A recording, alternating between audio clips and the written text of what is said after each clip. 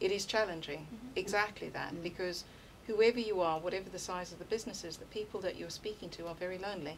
They're very isolated. They struggle with exactly these issues. And the surprising thing is, whether you're a PLC or whether you're a startup business, if you're running that ship and you're leading from the front, it's just as lonely, because there is no place where you can just pick up a resource and say, well, that's what I'll do.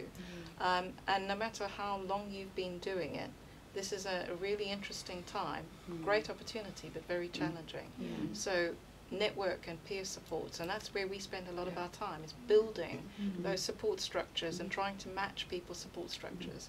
And it's the oldest requirement of human nature.